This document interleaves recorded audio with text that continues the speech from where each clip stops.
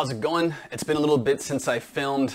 There's things going on in life that have to be taken care of, and it's kind of delayed me and my ability to focus on this channel right now.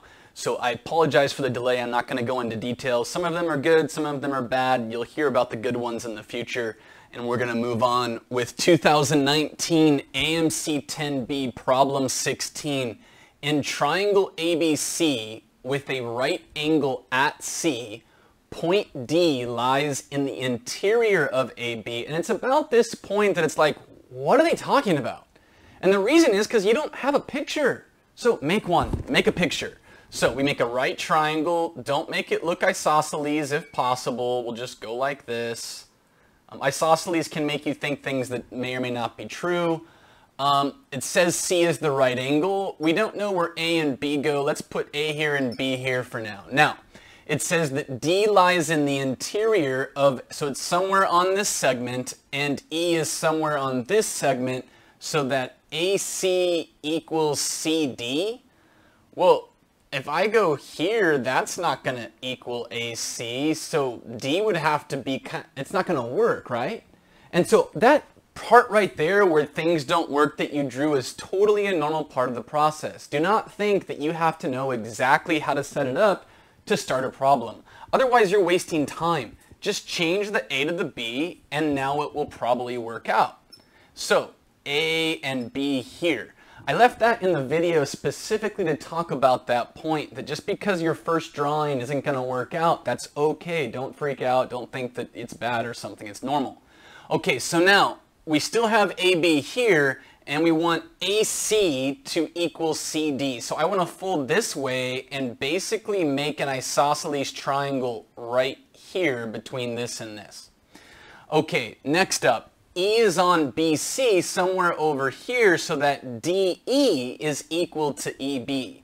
So we kind of want to make another isosceles triangle about here so that this equals this. Okay, we're good so far. All right, the ratio of AC to DE, that's this length to this length, is 4:3. We're going to go ahead and make that 4x and this 3x, which means this is also 3x and this is also 4x. With all these 4s and 3s running around and right triangles, maybe there's a 5 involved somewhere. Let's see. What is the ratio of AD to DB, the two lengths of the hypotenuse of the original triangle? So, what can we do? Well, we might not know how to begin, but we do know we have isosceles triangles, so let's just take some baby steps. If I call this little a, and then this will have to be little a by the isosceles triangle theorem. And furthermore, this will have to be, we can call it B if we want, but this will have to be B as well. And we know that since this is 90, that A plus this upper B right here, A plus B is 90. And since this is B and this is A, we know what that means. This must be 90 in the middle. And if that's 3x and 4x, there's the 5 that we thought might appear.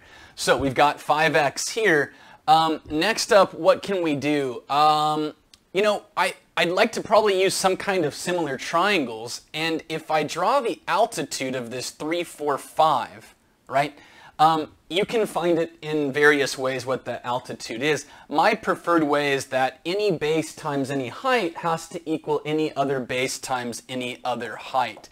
So 3x times 4x, this base and this height, has to equal 5x times its height, which is the length we drew right here. So you can divide by 5 to get that the height is 12/5 x. Okay, so then this length right here, let's go ahead and draw this separately real quick so we can look at it. We've got, this is 12/5 x, and this is 4x. And we're looking for the ratio of this AD to BD. Okay, so 12 this to this. Okay, similar triangles, right? If we made this the altitude, then we know it's 90 degrees to, go with that 90 degrees. We can say the ratio of this to this, 12/20, which is 3/5, is the ratio of the small triangle to the big triangle. Be careful, it's not 3 to 5, right? No, it's 3 to 5. right? Because the small triangle's hypotenuse to the big triangle's hypotenuse has this ratio, because this is the small triangle's base to the big triangle's base. So this is 3x, and the whole thing is 5x, which means this is 2x. And since we want the ratio of AD to DB, we get 2 to 3. One last note on this problem. You might have had the thought, do I need the x's? The answer is no, you didn't. You could have just assumed this was 4 and this was 3, and the x's all cancel out in the end anyway. So keep that in mind. When you get a problem right, don't just say, oh, I got it right, I'm happy that I knew how to do it. No, no, no, no. You need to try and learn about techniques for future problems. If we didn't have to write all of these x's every time, we probably could have saved 10 to 12 seconds or so that you could be investing in a later problem.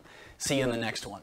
All right, so continuing on with the 2019 AMC 10B, problem number 17. I don't know, it says my screen is lagging. I don't know why. It says I have to close other apps, but there's no other apps open, so I don't know. Apologize if it lags or if my voice is doing something weird. It looks like it's dubbed in. I can't control that right now. All right, 12B. It was also 12B, problem 13. A red ball and a green ball are randomly and independently tossed into bins numbered with positive integers, so that for each ball, the probability that it is tossed into bin K is 2 to the negative K for K equals 1, 2, 3, and so on. What is the probability that the red ball is tossed into a higher numbered bin than the green ball? How are we going to approach this? If you've done the AOPS Intro to Probability and Counting, there are some things in there that would help you to know perhaps some strategic elements of the problem. But let's go ahead. Sometimes it helps just to draw some bins, right? This will be K equals 1. This will be K equals 2. This will be... And that should be good. I mean, it isn't actually needed for the problem. If you don't need to draw pictures of bins, don't worry. But for some of us, it helps us think a little more clearly, and that can impact the problem later. So let's think about it. What is the chance, the probability that the red ball goes in bin 1? Well, it says that it is bin K, which is bin 1 in this case, is 2 to the negative 1, which will be 1/2. Furthermore, green's not any different than red, so it's going to also be a 1/2 chance. By the way, there's no set way to notate red bin 1 or green bin 1. It doesn't really matter. You could spell it out if you wanted to, red in bin 1, but that's a lot of writing.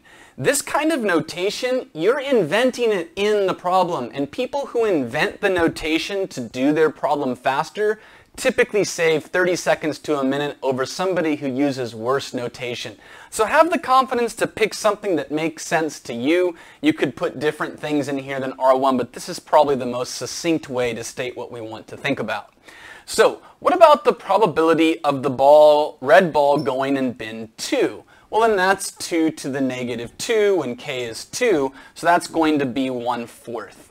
And obviously green 2 will be the same thing. We could do one more of these. We don't absolutely have to, but it's going to be 1/8, and the probability of the green ball in bin 3 is also 1/8. Now, one question, why did we do this? Answer, we don't know. We did it to try to find more information, recognize something that we can use. Don't think that you only take actions in problems that have a guaranteed benefit.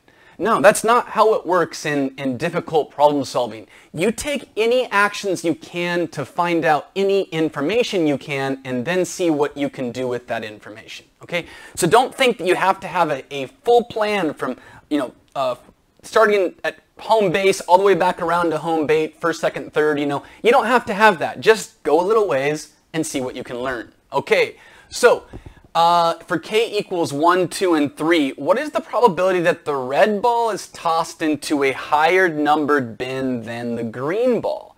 Well, my thought is, what if they land in the same bin? There's no reason that that doesn't, cannot happen or something. It's possible. So before I find that one, I kind of want to see the chance they land in the same bin, because we can probably use that to find the probability that we want somehow. Again, it might not be perfectly clear how that's all going to work out in the end. Just find more information. Whatever you can find it, and then act upon it. So, the chance that green is in 1 and red is in 1 is 1/2 times 1/2. You multiply their probabilities because they're independent. So, the probability of green and red both in 1 is 1/4. The probability of green and red both in 2 is 1/4 times 1/4. It's 1/16. And the probability of green and red both in 3 is 1/8 times 1/8, so it's 1/64. Now this is going to go on forever. I wonder if it's some kind of special sequence or series, right? Because we have to add this probability to this one, add it all up. Maybe it's an infinite geometric series, and we know some formula for that, so we kind of hope that that's the case. You notice that this times 1/4 is this, and this times 1/4 is that, just like that. It's geometric and we progress. The sum of an infinite geometric series is the first term over 1 minus the common ratio. So our first term is 1/4. 1 minus the common ratio is also 1/4. This is going to give 3/4, and 1/4 to 3/4 is 1/3. Right, because we're adding this plus this to infinity, okay? And if it wasn't an infinite geometric series, how would you do it, right? So it's going to be complicated. You can kind of use that to say it probably is and, help the process along. So if it's a 1 in 3 chance that both the red ball and the green ball land in the same bin, now let's think. The chance that the red ball is tossed into a higher numbered bin. Does the red ball have some kind of advantage over green?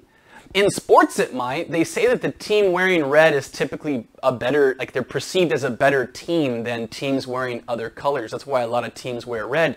But these are balls. They don't have feelings and emotions or psychological thoughts that affect their performance, right? It's pure probability.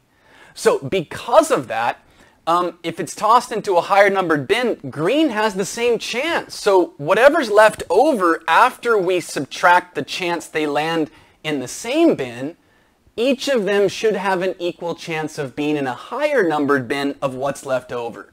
Since this is 2/3, the equal chance will be 1/2 of that 2/3 multiplied to get 1/3. The answer is C. I'll see you in the next one, guys.